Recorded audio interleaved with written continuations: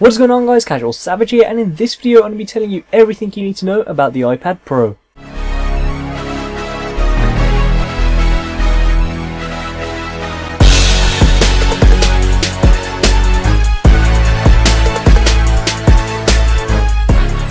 Apple today announced the new iPad Pro. Now, the iPad Pro is aimed towards business and education institutions.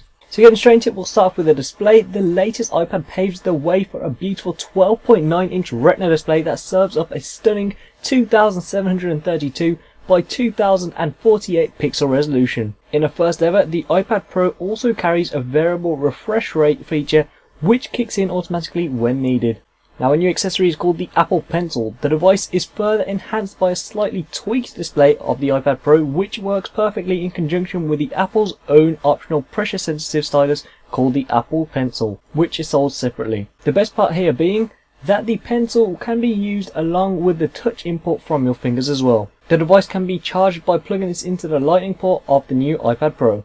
The Apple Pencil will be available for $99. Moving on to the processor, the iPad Pro features Apple's latest A9 series, in this case the A9X, which is even more powerful than the A9 in the iPhone 6s and the iPhone 6s Plus. The integration of the A9X in conjunction with 2.0 GB of RAM within the device provides Apple's latest offering with enough power to handle that stunning larger display.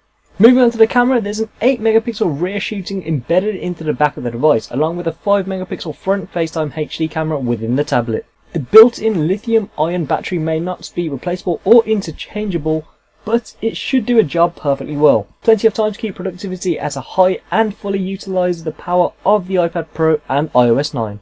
Moving on to software, as you would have guessed, the iPad Pro will come with iOS 9.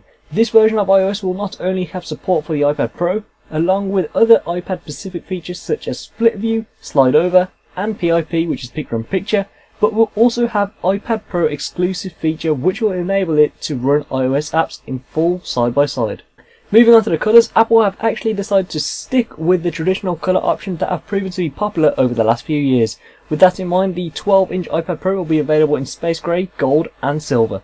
Moving on to the speakers, unlike the previous iPads, the iPad Pro carries an impressive 4-speaker setup, which should guarantee a marked improvement in audio quality when tinkering with multimedia content. Now, besides the Apple Pencil, there are new accessories for the iPad, such as new smart covers, new smart cases, which will be available for the iPad Pro. There's also the introduction of a smart keyboard design which can be attached to the iPad Pro using the built-in smart connector, which not only powers the keyboard, but receives data as well. The smart keyboard will cost you a good $169. Now, the part you've all been waiting for, the price. So the iPad Pro is 32GB with Wi-Fi, $799. The iPad Pro with 128GB and Wi-Fi, $949.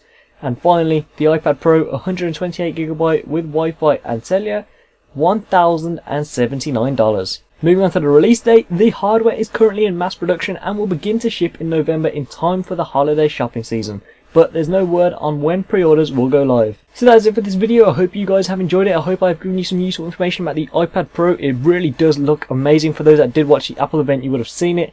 Now, for those that haven't watched the Apple event, I will cover all things that were announced, including the Apple TV, the iPhone 6s and the iPhone 6s Plus, also the new iPad mini. Now, all these videos will be coming out at the same time. The iPad Pro is the first video, so just be patient and I will be uploading them. So yeah, that is it for this video. Thank you so much for watching. Please subscribe, rate, and peace.